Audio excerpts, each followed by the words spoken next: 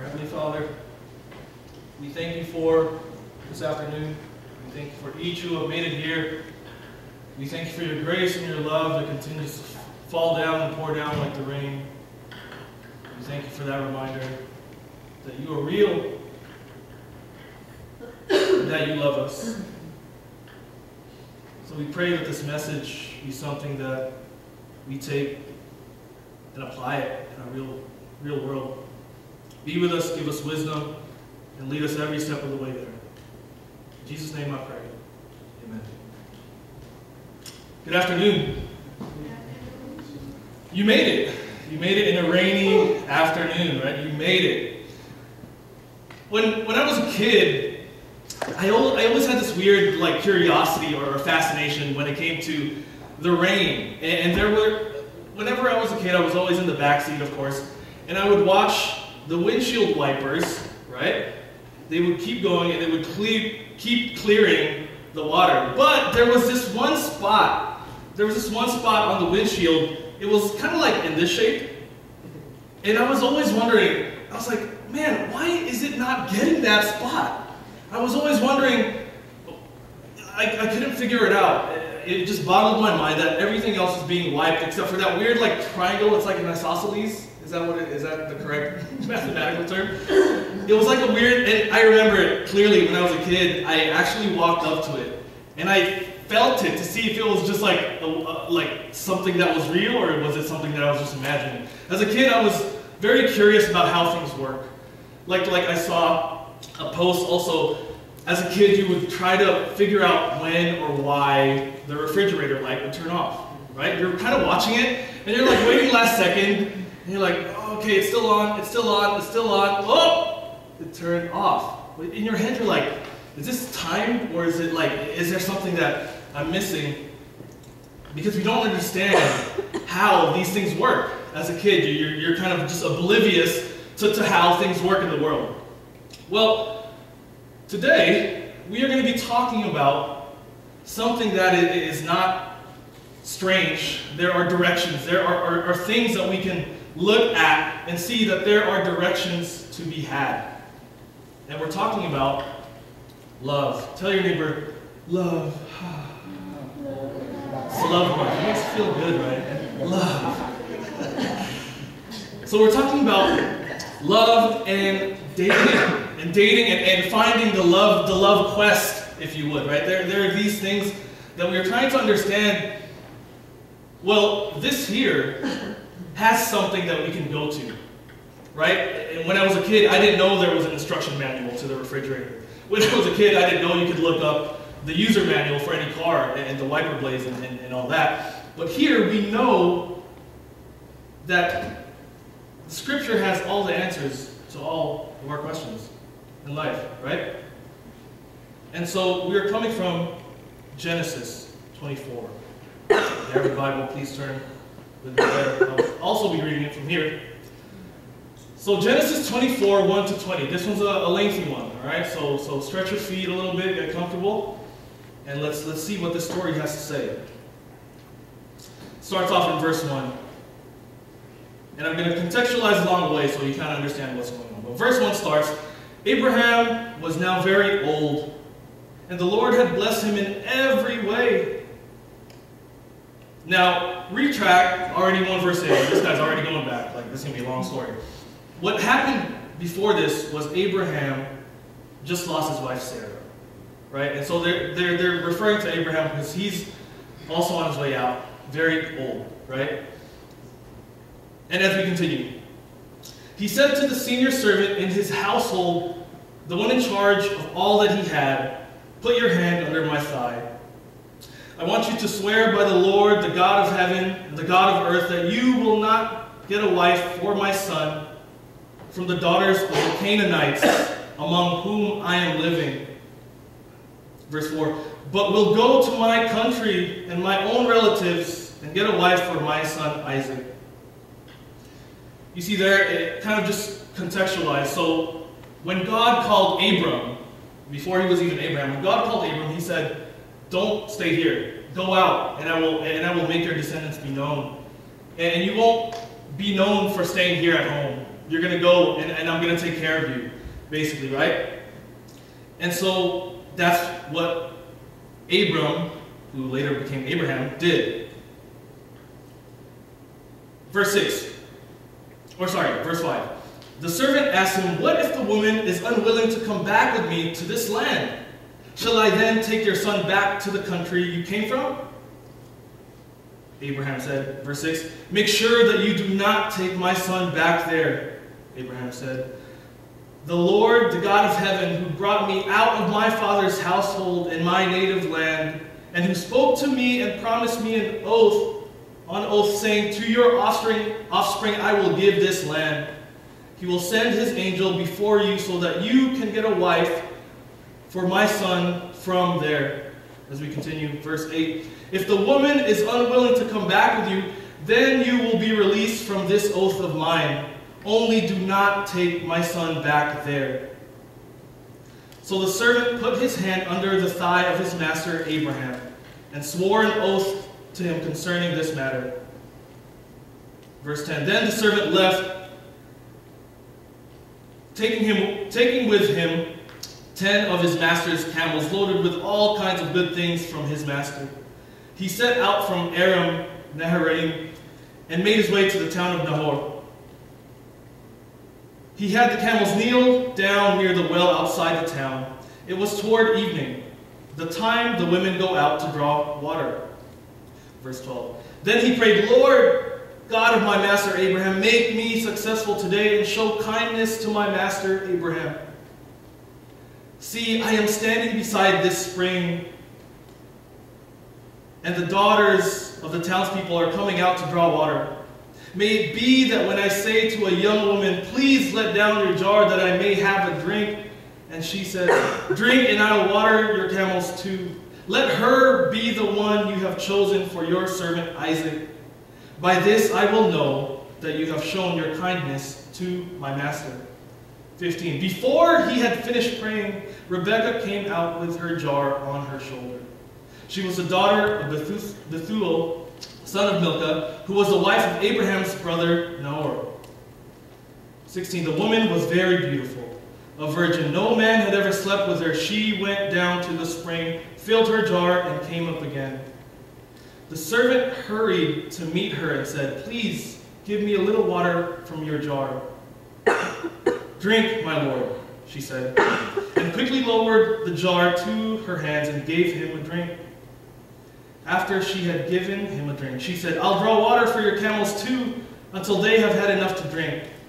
So she quickly emptied her jar in the trough, ran back to the well to draw more water, and drew enough for all his camels.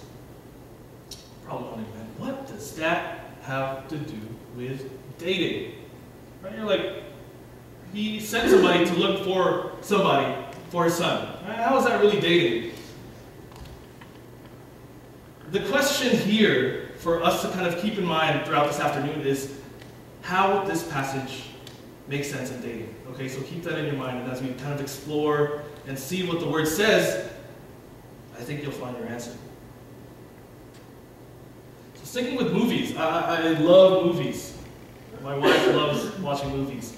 And I kind of was digging deeper. It's crazy because what we see in movies is so little of what actually takes place during the process of filmmaking. So you see, what we possibly see is just the white screen or the green screen in some studios. But what we don't see are all these lights, these ladders, these cameras, these light umbrellas. There's so much more than what we see in the picture. There's so much more. And in the story of Isaac and Abraham and the servant looking, we see that God is taking the role of a producer in this movie, if you would. You're probably wondering, what does that even mean? What does a producer actually do? And so I did a little research myself. I said, yeah, what does a producer do? You see the credits and you see the lines moving, and you don't really understand. And so I looked a little bit further. This is what a producer does. And that's just some. Obviously, I'm not going to read everything, but you see from pre-production, during production and even after production, post-production, there are still some things that need to take place, that need to be controlled, that need to be managed if you're a producer. You see, when we're looking at this story, we're trying to understand who the producer is in this movie, who's in charge. But when you look a little bit further and you look a little bit deeper on what exactly is happening, we come to find that this is actually God produced.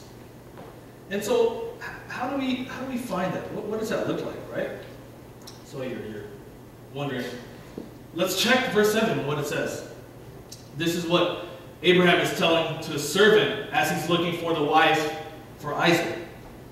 He says, "The Lord, the God of heaven, who brought me out of my father's household and my native land, and who spoke to me and promised me on oath, saying, 'To your offspring I will give this land. And he will send his angel before you so you can get a wife for my son from there.'" You see, the things were already in place before this even happened. The promise of the descendants for Isaac happened way before he was born.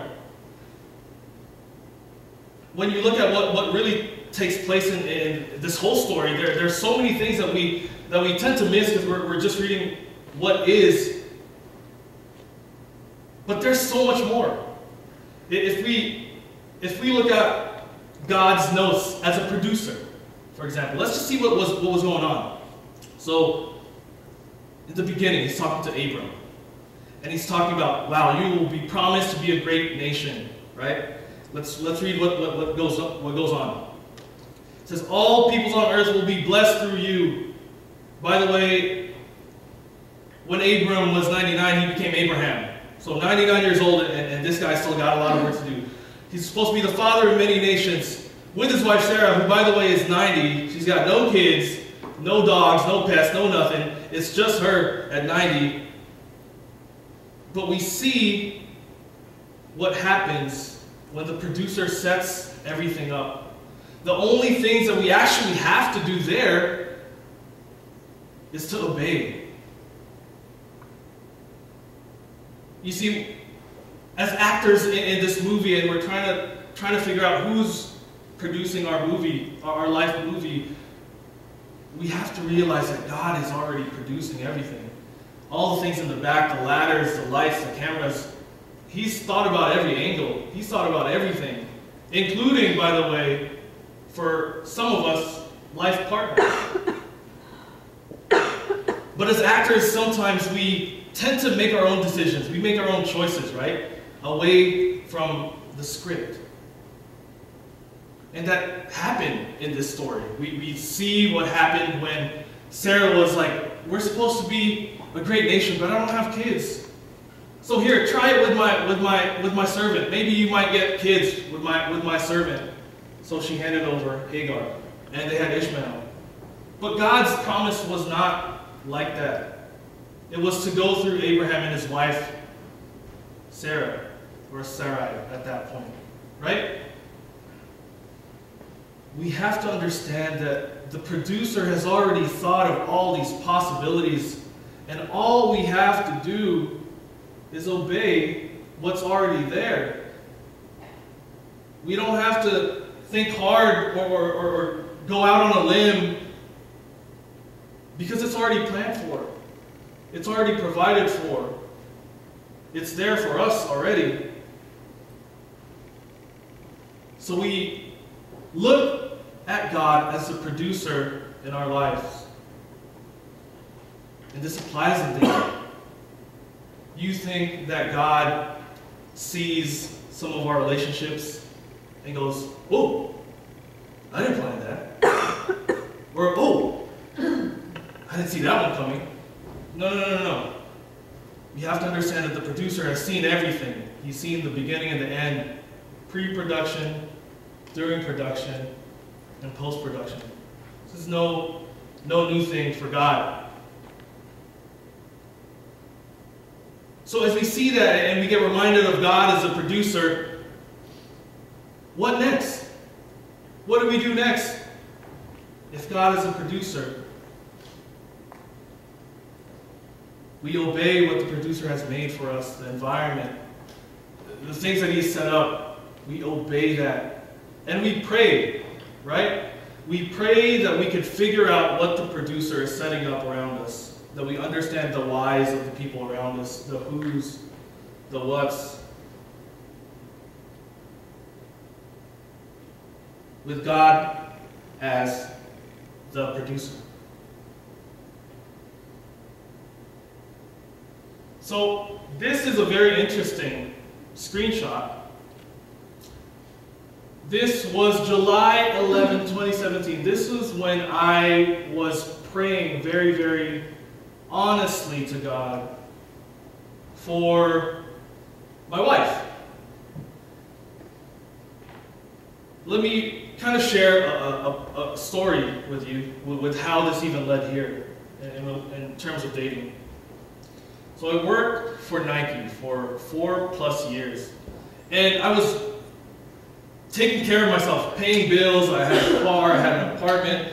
Life was well, and I was fairly successful at 23, 24 years old. I was living at the top of the world, and I was telling God, God, I have everything, I just don't have a partner. What's going on? Is this your plan for me? Is this what you want for me? And so I kind of pushed and pushed a little bit further. And I met somebody, and she was really athletic, and she had really nice flowy hair, curly hair, and at the time I was like, wow, God, this is you. Life is well. This is what I was asking for. And there was this weird kind of like honeymoon phase, of course, when you get into a new relationship, and things are like, oh my gosh, she's awesome. Oh my gosh, she likes this. I like that too. Oh my gosh, like it's so exhilarating. And the more and more I spent time with her, the more and more I felt like this was it. This is what life is going to be about. I did not see the things that were happening because of this relationship. I would be early for our dinner dates. I would be early for our lunch dates, but I was 20 minutes late for church. I would never make it to a prayer meeting, but I would be there to pick her up, drop her off. I would be there when she called me, but when my parents would call me about Alex's school events, no way. I don't have time for that. There was a lot of stuff going on. But in my head, I was just rationalizing, right? I prayed for this. This is good. This is what I need. So I kept praying for it, and I was like, God, just make it work. And then during this relationship, I got an offer to work at the headquarters of Nike, which is in Oregon. So they were asking me to relocate. One of my good buddies was hired, and he said, hey, I'd love for you to come on board with us. We got a headquarter position for you, and I know you do great. And in my head, I was like, yeah, me too. I think I do very well. But in the back of my mind, I said, oh, I just started this relationship, and it's so nice. What am I going to do? And so I said, you know what? I was really arrogant at this time in my life. I said, you know what, man? Hey, I don't think I'm going to take this job, because I know if I really want it in the future, I can get it.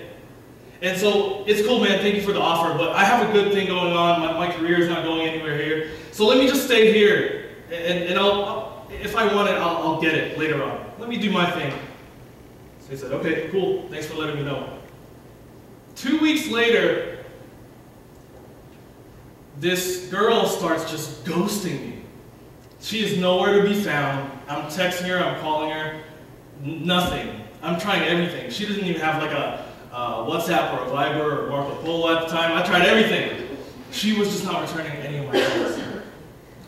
And when we got to talking, she was kind of just, it's one of the most mysterious things, because long story short, we're good friends now, but at the time, she could not explain why. And I was just like I just gave up a position at headquarters for her, and now she's gone, and now the job's gone. And I was shattered. I was questioning God. I said, isn't this what you wanted from me?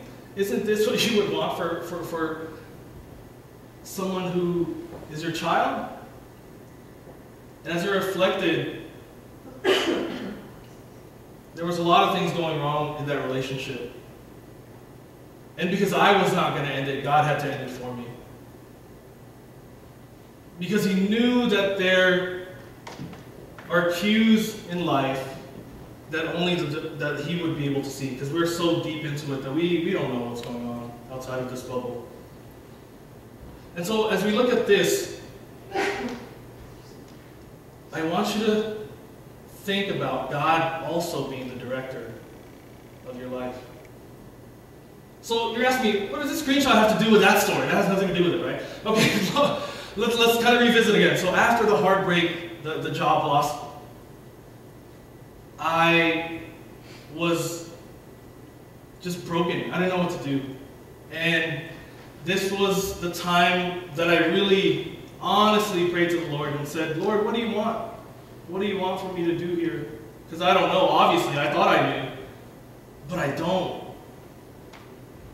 And this was when I prayed to the Lord and I asked Him, take me. I'm surrendering all that I have. I don't have anything that I want to hold back from you, because I don't want to feel that again. So take it. After few conversations with of course, my family and with Pastor Butch and the rest of the church, we decided that seminary was my next step. And so I left Nike altogether. I left my family. And I'll never forget what Pastor Butch told me. He said, you know, when you go to the seminary in Baguio, because he also attended this for a short stint, he said, pray very honestly, because the student ratio of men and women there is very lopsided. So it's like 1 man to 4 or 5 women, student-wise. So it's like, it's a very dangerous environment for temptation when you go to seminary.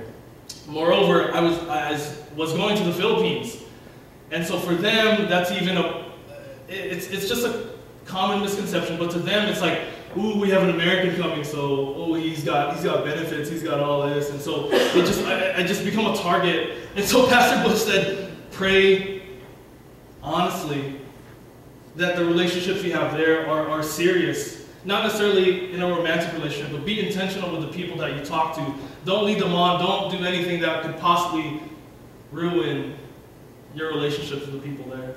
And so I prayed.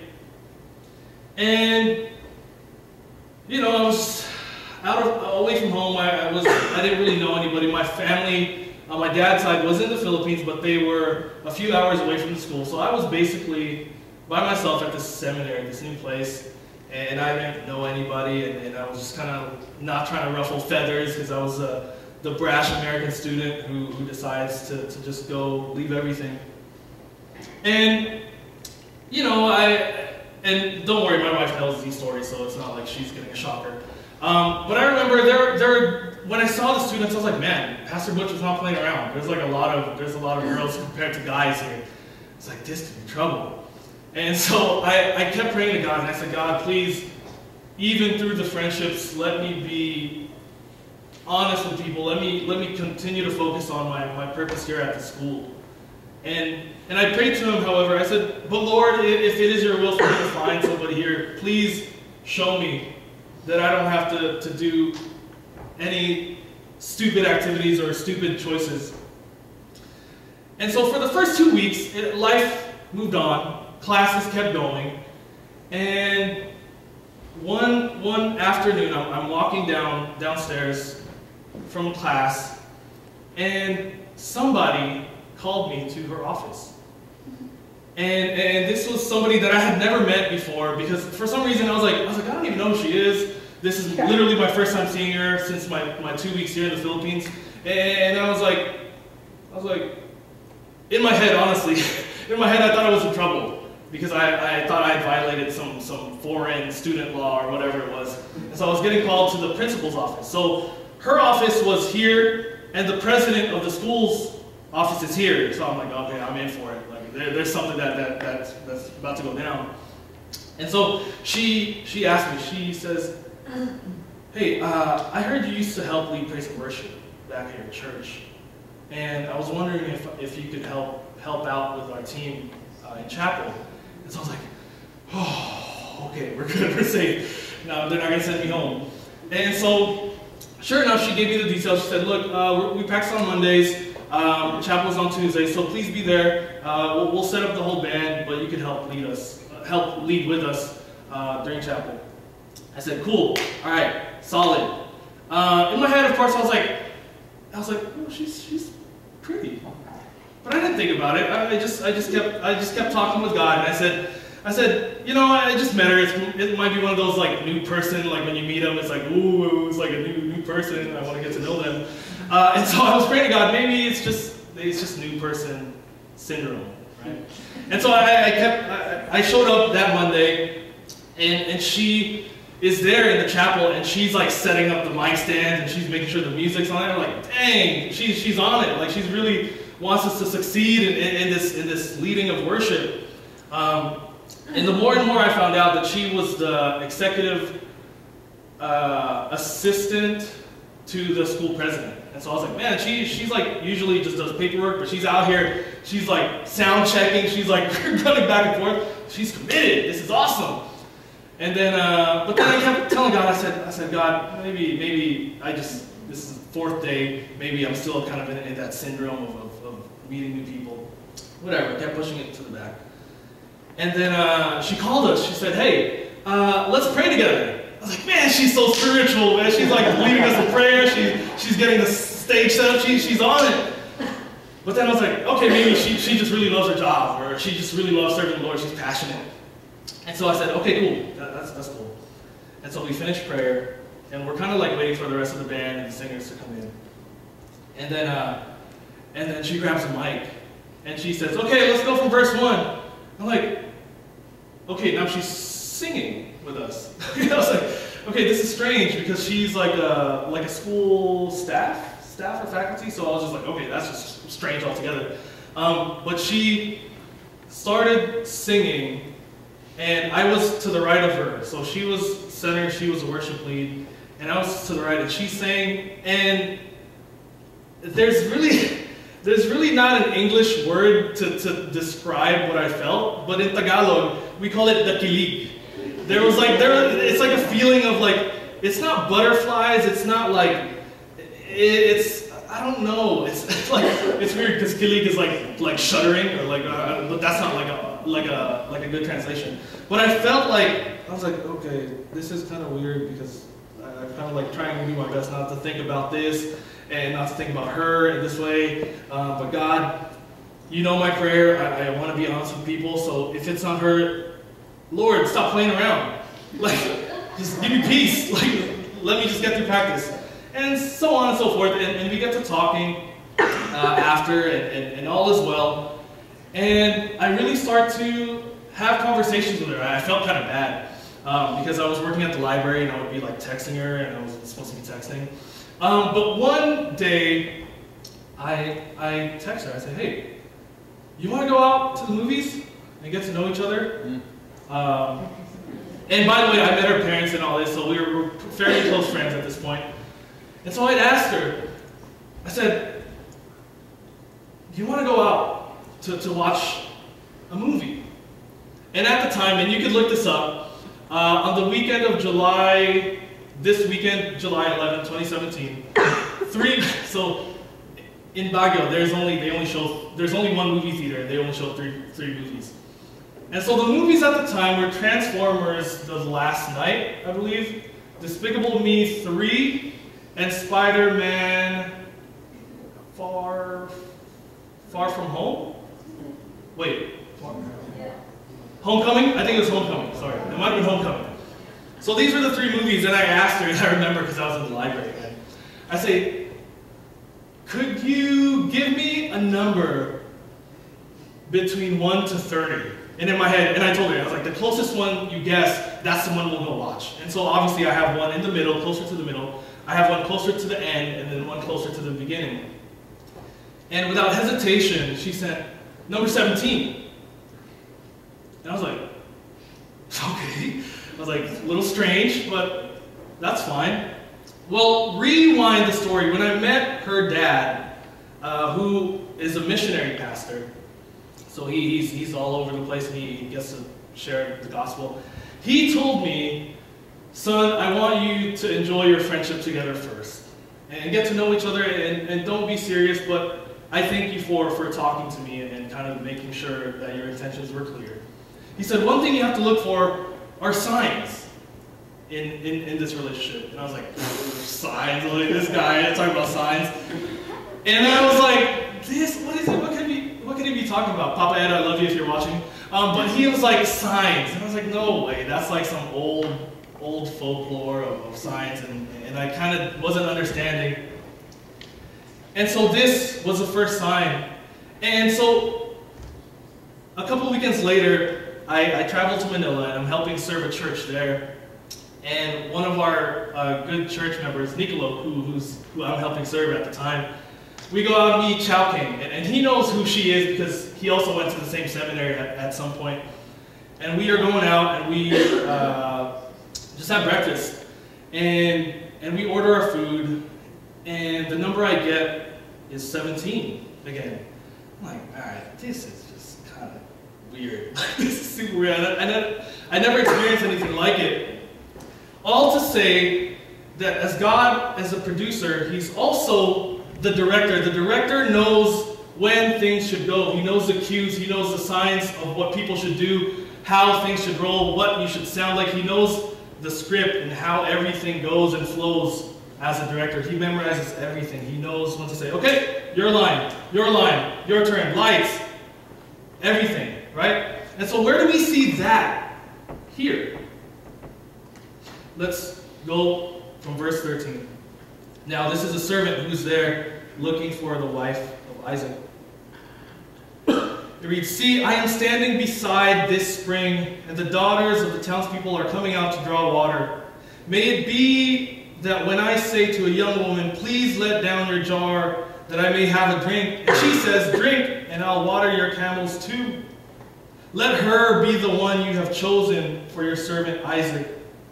By this I will know that you have shown kindness to my master. And look what happens, verse 15 right after. Before he had finished praying, Rebekah came out with her jar on her shoulder. Fast forward a little bit. Drink, my lord, she said, and quickly lowered the jar to her hands and gave him a drink.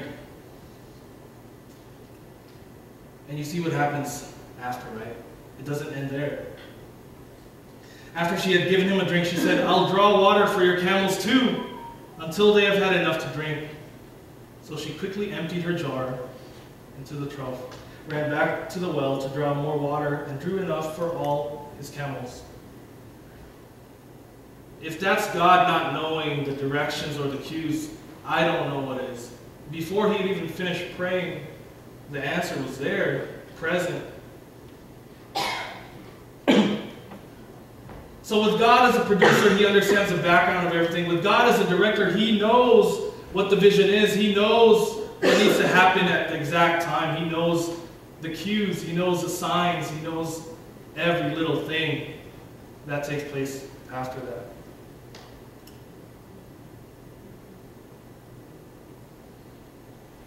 You know, a lot of it really doesn't make sense to us because we are just actors, right? We haven't thought about the whole plot. We haven't thought about the whole thing. We just read our scripts. But with God as a director, he knows what's next. He knows what needs to happen, and in his time. And it's perfect each and every time. So, what am I saying here? What are we getting at here? With God as a producer and with God as the director of your movie, that, by the way, is scripted, it's in Scripture, the answer is here. What does that look like in dating? Let's take a look. You see, in dating, what we're forced to see and to hear is Hollywood's look at life and love. We see it on social media, celebrities saying, oh, this is how we love each other. This is what love looks like. This is what they feed us to know about life and love, right? You see it on social media, which is just in the world we live in. That's just how it is, unfortunately. But don't follow Hollywood's formula of life and love. Don't do that. Instead, we follow Jesus in the model of prayer and active obedience. And by that, I mean we know the relationship that Jesus Christ has with the church.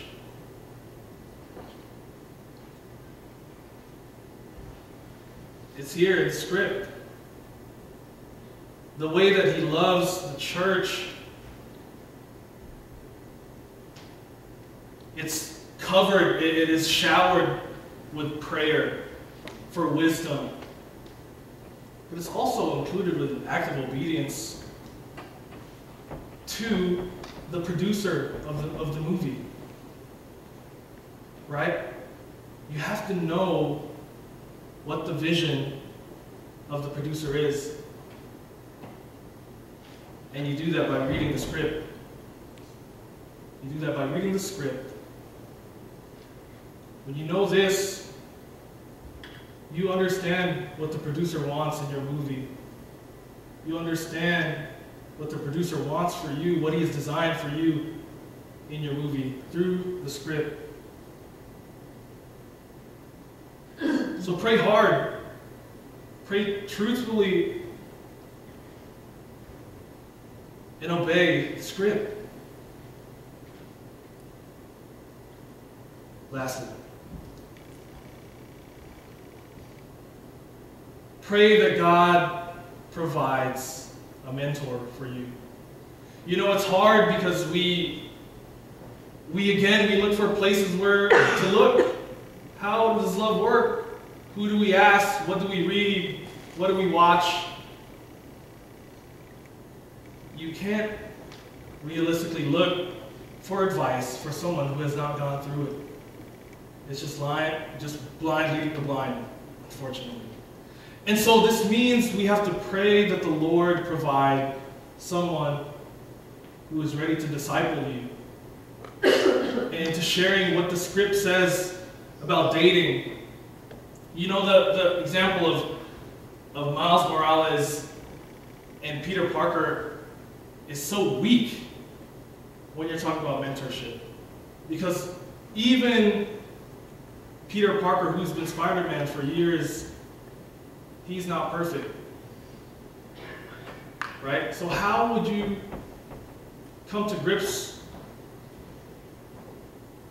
when the person who you're looking up to doesn't know what they're doing? And this is a bold statement, but if you are going to be discipled by someone who God sends, I pray and hope that that person can honestly tell you, as Paul has said, to imitate me as I imitate Christ. The way that I love people, the way that I love my wife, it should be so apparent to you that you see Jesus in the way that he loves his church, that he's ready to die for his church, to sacrifice himself for the church.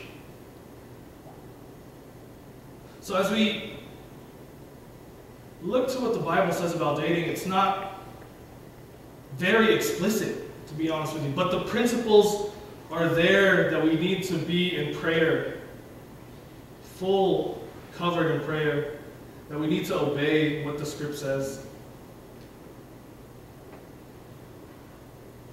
Because it's already written. It's already there. Follow the script. Pray. Even now, for those who are single, even now, pray for your partner.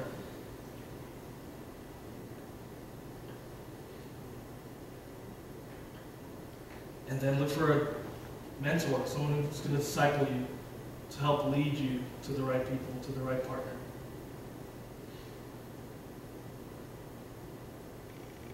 Scripted. It's already here. Just want you to see that God is a producer and a director.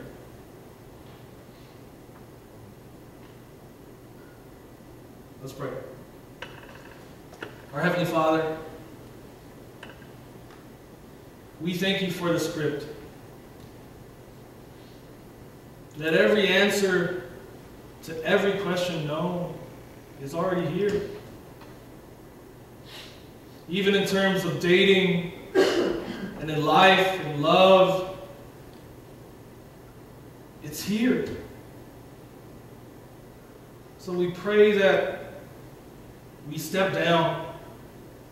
We pray that we look to you as the producer of our film, of our life, and say, show me what you want. Show me what you want for me through the script.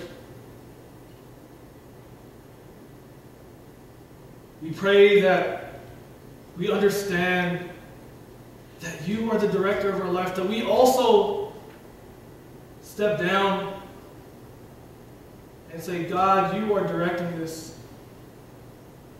Not me, not us. It's you. We pray that we be honest with each other, that our prayers be true, and that we seek what you want for us in the script. We pray that you bring a community around us to help pass their wisdom down. Pass their wisdom from the script, not of this world, but from what they have learned through the producer and the director that is God. That is you. We pray that those people rise up to disciple this generation.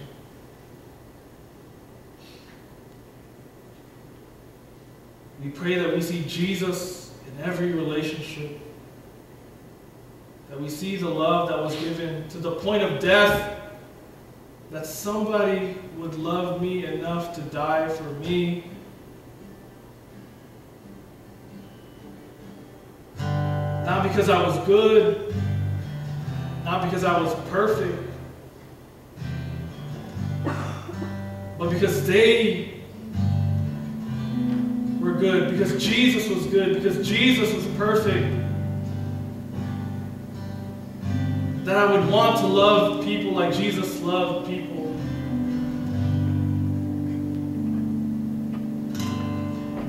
That dating is not just a joke or something we play with, toy with, but it's something that's written out.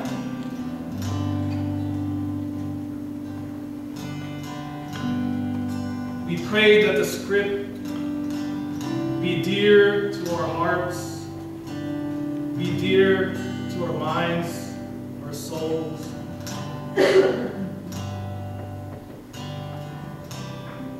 We pray that it's you. That it's you that produces and directs our life, our movie, if you will. So be with us and guide us going forward.